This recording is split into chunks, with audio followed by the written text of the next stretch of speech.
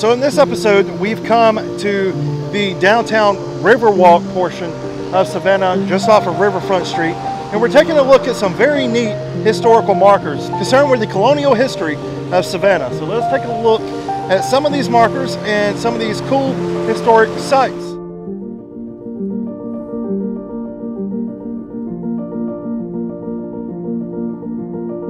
All right, so I do not want to spend too much time in this place I am now, but this place is crucial when we're talking about the American Revolution events of October of 1779 and the siege of Savannah. This is one of the most important places here during that siege. This is the old Jewish burial grounds. We're just a few hundred yards from the Spring Hill Redoubt, and this is pretty much the rallying point of the French and colonial armies during that time. This is pretty much one of the oldest places here in Savannah. Unfortunately, we can't go in here, and if we walk right around here, well, you can see today it's been defaced a little bit, but I wish we could go in here. I have looked all over trying to find a way in, but we can't. This is a Jewish cemetery. I don't know why it's locked. I guess to help protect it and preserve it. This is not being used now, but this was established in August of 1773. So let's take a look at the only thing there is to see here besides the original wall, the historic marker. And let's get out of here because this is a very sketchy area. So this was the rallying point. If the forces could take Spring Hill Redoubt or if they couldn't, this was either going to be the first or second rallying point. This cemetery was established by Mordecai Sheftall on August 2nd, 1773, from lands granted to him in 1762 by King George III as a parcel of land that shall be and forever remain to and for the use of the purpose of place of burial for all persons, whatever professing the Jewish religion. During the ill-fated attempt of the French forces under Admiral Charles Henry and d'Estaing, the American forces up under General Benjamin Lincoln to recapture Savannah from the British, General Lincoln's orders on October 8, 1779 stated that the second place of rallying, or the first if the redoubt should not be carried, will be at the Jews' burying ground where the reserve will be placed. The reserve was here.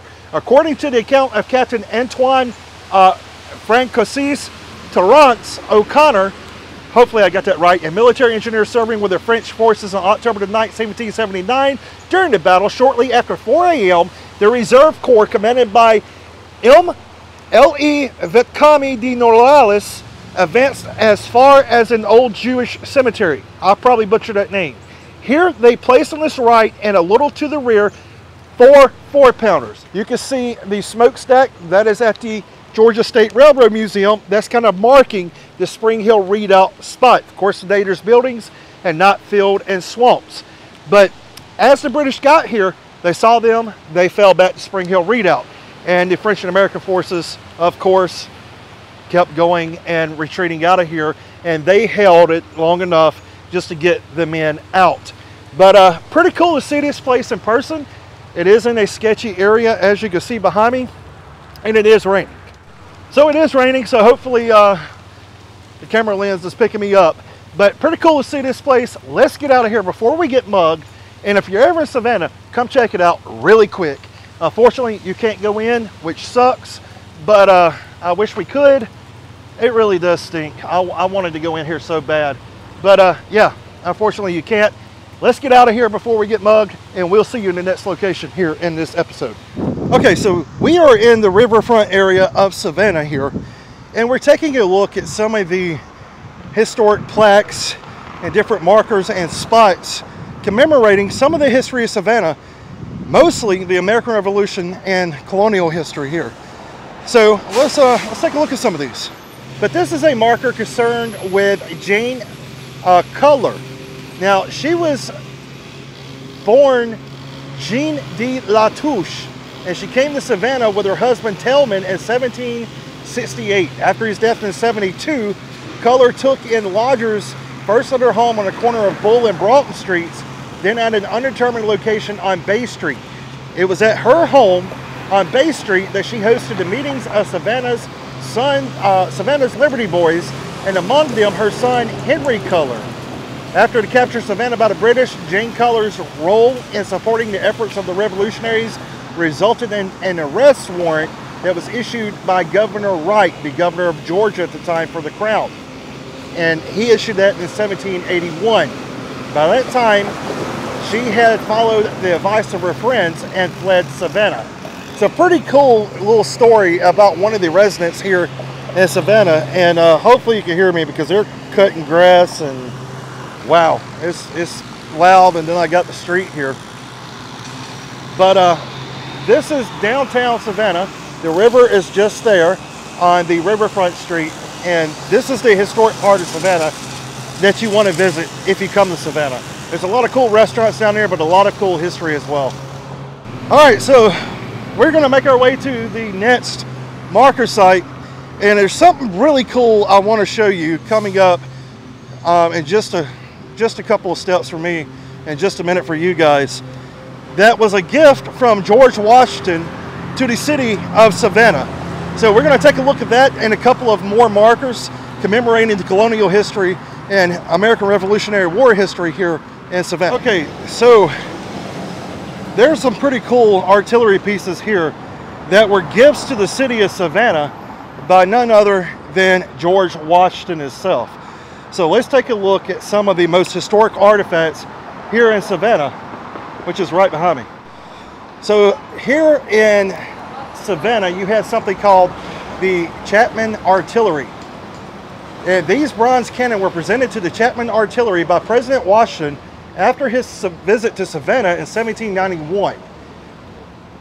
And they are of English and French make, probably commemorating the French and English here during the Battle of Savannah. This cannon, however, has an inscription on a British 6-pound cannon that states it was surrendered by the capitulation of Yorktown, October the 19th, 1781. This was cast in 1758 during the reign of King George II, and it has a royal insignia and motto of the Order of the Garter on its barrel. So here's probably a closer look at the inscriptions on the guns here. This is the British gun from Yorktown and is on the 1848 carriage. So the gun does not match the carriage. The carriages are later, but this gun was presented by Washington in 1791 to the city of Savannah. And this cannon apparently is used by the British at Yorktown. The French gun was manufactured in Strasbourg, 1756, and it is engraved with the coat of arms for King Louis, which the sun was the emblem of that monarch. And it has a Latin inscription that says "Last Argument of the Kings." It also has dolphins on it that were a reminder of the French as well. So this gun is a little harder to read. Maybe you can see it on camera, but this is the French gun, and you can see the inscriptions for King Louis on the top here. Pretty cool to see this. So this is one of the main markers I wanted to see. This is to the Georgia Hussars. They were organized 13th February 1736, and they were a group of mounted rangers who was raised by General Oglethorpe to patrol and protect the colony of Georgia from the Spaniards and Indians. And they fought at the Bloody Marsh in 1742 and at the siege of Savannah during the battle here during the American Revolution in 1779. Its record during the war, in the Civil War, which was 1861 to 65, is surpassed as it was its service in Mexico, World War I, World War II, and Korea. It remained at horse cavalry until October of 1940. From colonial times to Vietnam, they have been represented in all wars and is still a unit today in a National Guard. And here's a cannon that is kind of commemorating those guys. So very cool unit that's fought from before the American Revolution, basically before our country even existed, to now. Wow. So this is pretty cool. This is a Salisbury Monument of Reconciliation, and the Georgia Salisbury Society give this monument to the city of Savannah in '94, and it was by the state of Salzburg, Austria, in memory of the Lutheran Protestants of Salzburg who were denied religious freedom and expelled from the homeland. And the first 37 Salzburgers come here to Georgia and landed on this site the 12th of March 1734, and they were welcomed by Oglethorpe, James Edward Oglethorpe, founder of the Georgia colony, and given temporary shelter before moving in their new home in Ebenezer.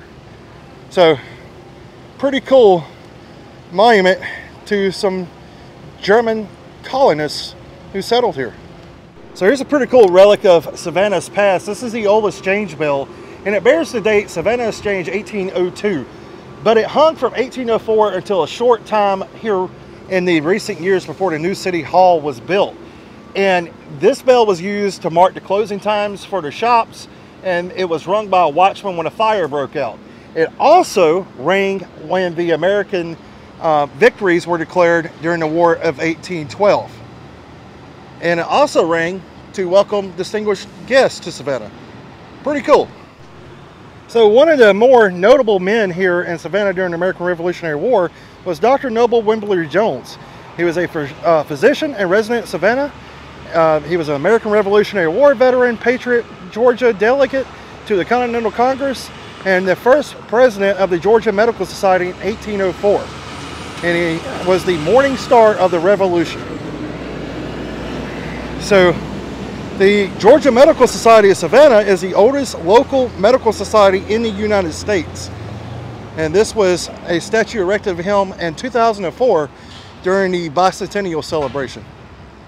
Pretty cool. So the next marker we're going to look at here, or item, reminds me of what the British did here during the American Revolution.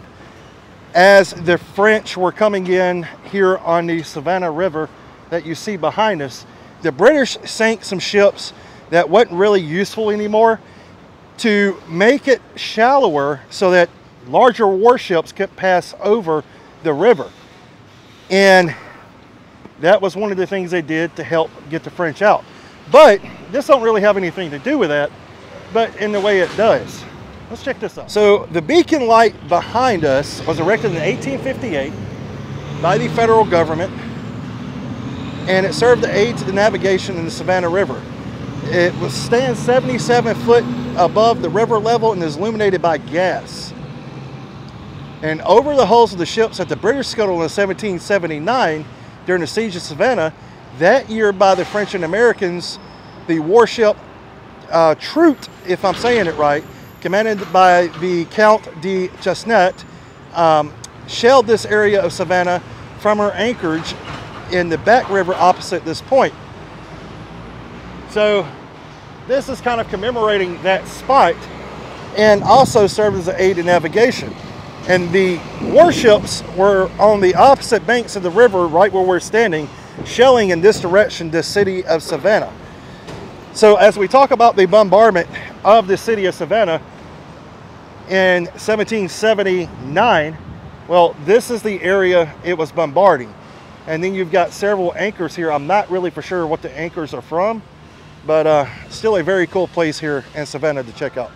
All right, so that's a little bit about the markers here. I'm no expert when it comes to the American Revolution in general and the Battle of Savannah. I've just done some research and read up on things. Go check out Project Past. You may notice I'm wearing one of his shirts, getting it all sweaty. Awesome channel here on YouTube. Consider becoming one of his Patreon members as well. I am, and I can guarantee you it's worth every penny that you give. And it helps him out. So go do that. Well, we're gonna head to the next spot and we'll see you from there.